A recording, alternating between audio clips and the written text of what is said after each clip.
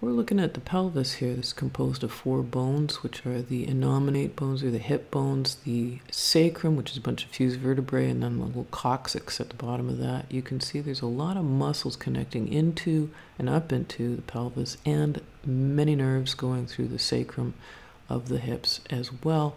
And we stimulate these nerves and massage them gently by doing small movements. Here we're seeing that we're going to look at a front and back movement. These are called anterior and posterior pelvic tilts based on the direction that the top of the pelvis is moving. So there we go, posterior, anterior, posterior, anterior.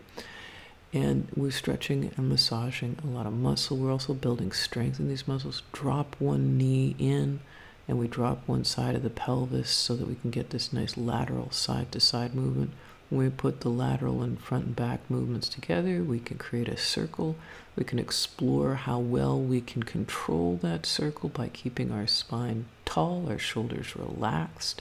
Again, we're sending a lot of information this way to the brain to say, we still need this area, so all these signals go up to the brain into the motor cortex area to say, we need to be able to control and move these in these directions and to build the range of motion. So let's take a look at it together one more time. Is that these are circles that we can create by keeping the upper spine still, the shoulders relaxed, dropping the knees or bending the knees a little bit, and creating this rotation around the sacrum and the hips. And we're good to go.